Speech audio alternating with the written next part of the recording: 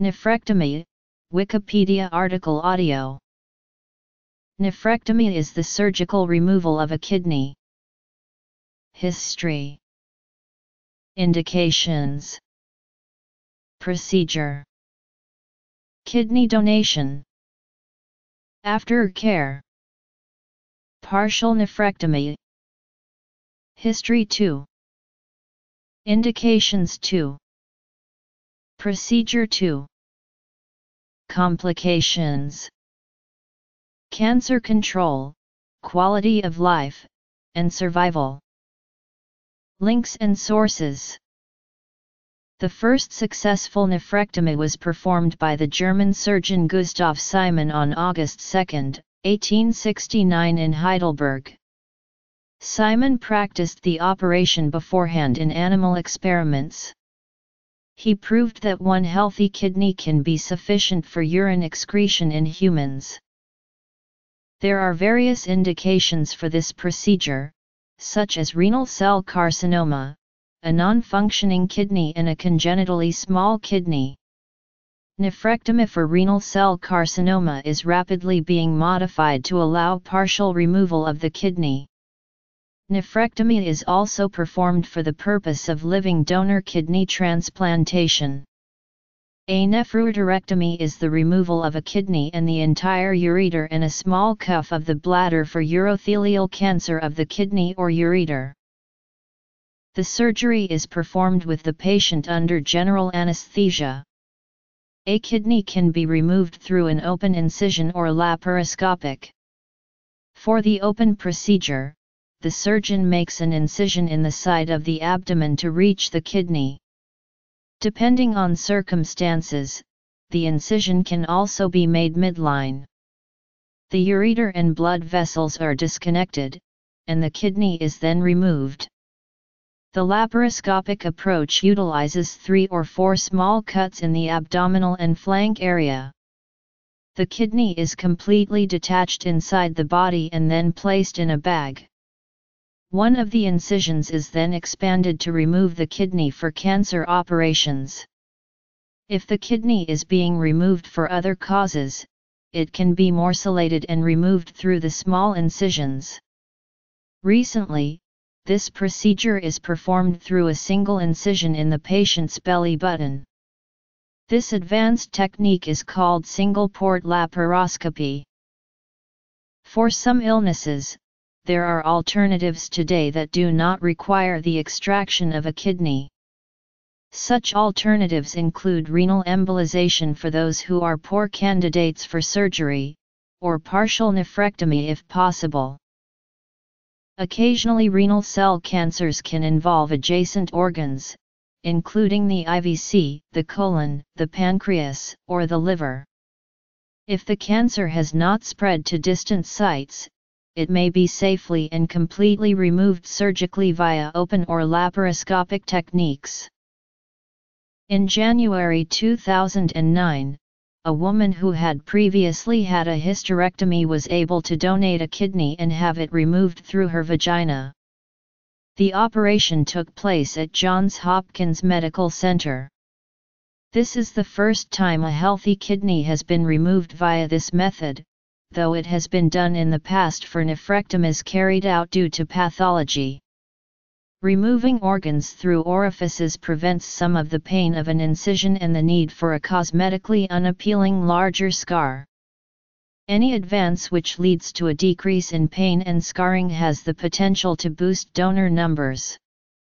This operation has also taken place at the Cleveland Clinic, which first performed transvaginal nephrectomy. Living donation has a mortality risk of 0.03% during the procedure and seems to result in similar health outcomes to controls. Pain medication is often given to the patient after the surgery because of pain at the site of the incision. N4 with fluids is administered. Electrolyte balance and fluids are carefully monitored, because these are the functions of the kidneys. It is possible that the remaining kidney does not take over all functionality. A patient has to stay in the hospital between 2 and 7 days depending on the procedure and complications. Patients who have had open surgery will have to stay in hospital longer than those who have had laparoscopic surgery. In long term, a person with only one kidney may be more prone to developing chronic kidney disease. A 2014 study suggested that lifelong risk of chronic kidney disease is several-fold higher in kidney donors, although the absolute risk is still very small. A 2017 article in the New England Journal of Medicine suggests that persons with only one kidney, including those who have donated a kidney for transplantation or those whose kidney was removed for cancer, should avoid high-protein diet and limit their protein intake to less than 1 gram per kilogram body weight per day in order to reduce the long-term risk of chronic kidney disease.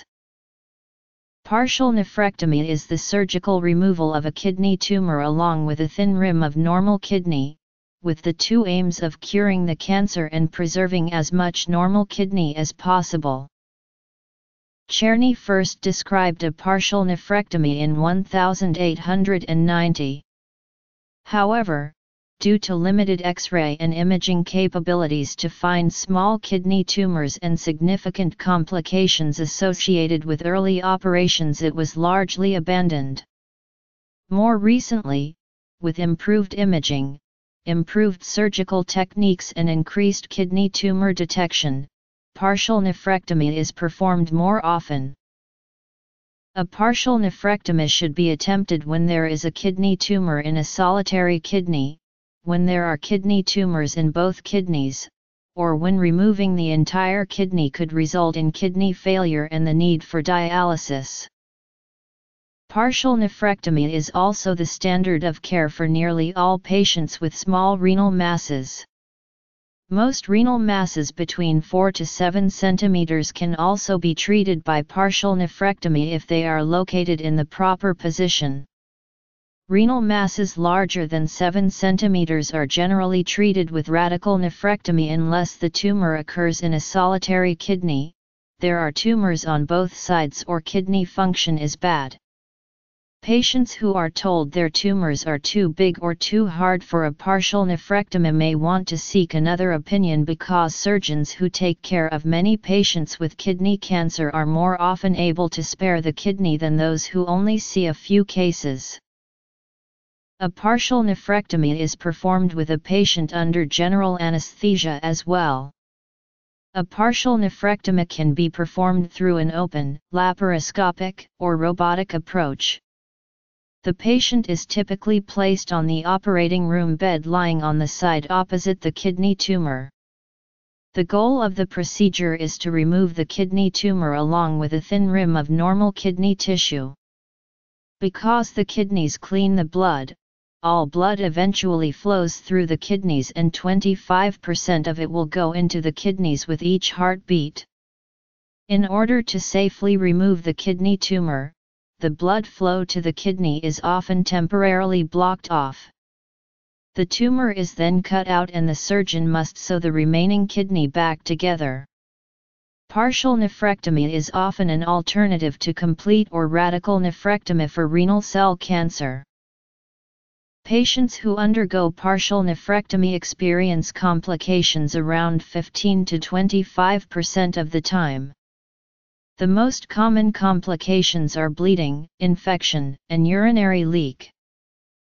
Partial nephrectomy offers the same chance of cure from the renal cell cancer as radical nephrectomy. This was confirmed in a recent meta-analysis. Partial nephrectomy has been shown to maintain kidney function better than total removal. There is some debate whether this preservation of kidney function leads to long-term benefits to the patient. Some studies have found that patients treated by partial nephrectomy live longer than patients who had their whole kidney removed. Other studies have found the opposite. Partial nephrectomy has been associated with better quality of life compared to radical nephrectomy.